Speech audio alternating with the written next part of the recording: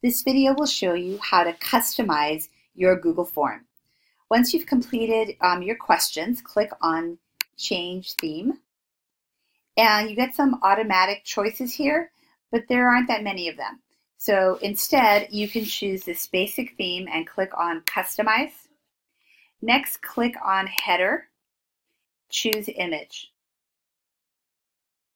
Now you can scroll through a ton of different images.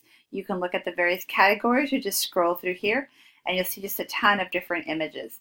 You can also upload your own image. So if you saved an image from the internet and you have it on your computer, you can upload it there, or even an image that you've taken yourself, a picture you've taken yourself.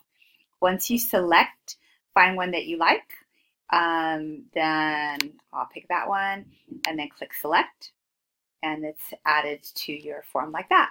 There are also other things you can do. So all through here you can come through and change font, bold, text color, a bunch of different things. And you can do that in all these different areas for questions and descriptions and so forth. And you can also change the form background. So if you want to add a color to that, you can do that. Ooh, how about that?